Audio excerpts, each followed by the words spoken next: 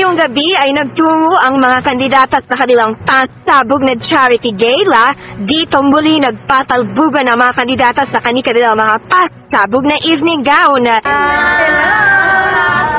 aquí, nos hemos tenido que arreglar en minuto 30 minutos prácticamente, pero miradnos que bella, Zimbabue, Portugal, Vietnam, Venezuela, porque la buena Alright, so we're heading to the gala. Look how lovely. Say where you're from.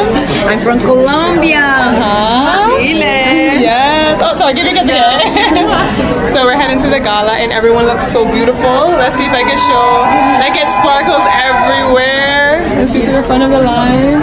Like that. Ilan sa mga nag-stand out sa Patalbugan naman nagkagandang evening gown sa charity gala. Ito nga ay sina USA. Pasabog ang evening gown na isinuot nito. Pasabog din ang kanang hair and makeup. Hindi pa man nagaganap ang Grand Coronation Night, ngunit ipinakita na ni Miss USA kung ano ang tunay na itsura ng tunay na Miss Universe. Suot nito ang kanyang pasabog na royal blue gown. At sa hair and makeup naman, nakaban ito. Nagsuot din ito ng kanyang pasabog na blue gloves.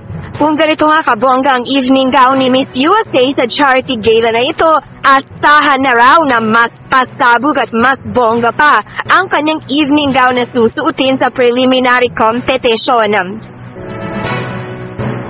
Pasabog din ang isinuot na evening gown ng pambato ng Thailand na si Antonia Porcilja. Blue rin ang kulay ng kanyang suot na gown sa charity gala ng Miss Universe ngayong gabi. Ang gown naman ito ay may pagka-classic na design na typical na nakikita na isinusuot ng mga beauty queens. Kumikinang din ito sa mga crystals na nakapalibot rito. Sa hair naman, pasabog din ang kanyang hairstyle, pati na rin ang kanyang makeup.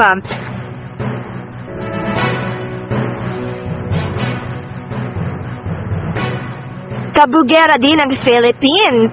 Isa rin sa mga nag-stand out ay ang pambato ng Philippines na si Michelle D. Suot naman ito ang napakagandang gown na parang may pagka-pastel pink or muted pink ang kulay with silver flowers sa kanyang kaliwang bahagi ng gown. Sinamahan pa ito ni Michelle D ng kanyang pink na clutch bag. Plakado rin ang kanyang hair and makeup.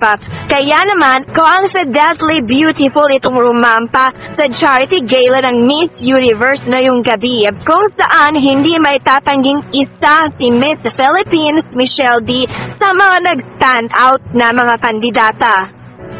Ayan, ano masasabi nun sa gowns na isinuot ng top 3 contenders para sa Miss Universe crown na sina USA, Thailand at Philippines? Kaninong gown ang pasabog?